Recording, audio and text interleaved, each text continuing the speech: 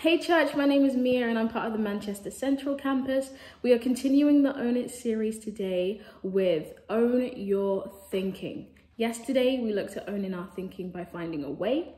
Today, let's attempt the impossible. William Carey, Christian missionary, said, "Expect great things from God. Attempt great things for God." Luke 18:27 says, Jesus replied, "What is impossible with man is possible with God." Big thinking has to translate into big living. Expectations must be translated into reality. What is the impossible that God wants to make possible through you?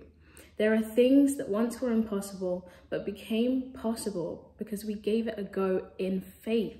2 Chronicles 16:9 says, "For the eyes of the Lord range throughout the earth to strengthen those whose hearts are fully committed to him."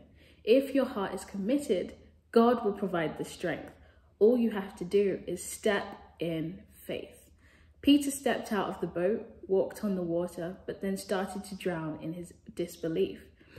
Esther stepped into the presence of a king and saved a nation. She walked trembling at the thought she would be put to death because the Lord decreed so if he had not summoned her. Thomas the apostle doubted the resurrection until Jesus appeared before him. We will have moments of wavering when attempting the impossible, but all we have to do is keep putting one foot in front of the other, head up, shoulders back, with a little bit of faith, and like Peter, we'll walk above the waves of our doubters. Like Esther, we'll do what they said we could not do. Like Thomas, we'll take the gospel to unreached people groups. Own your thinking and begin to attempt the impossible.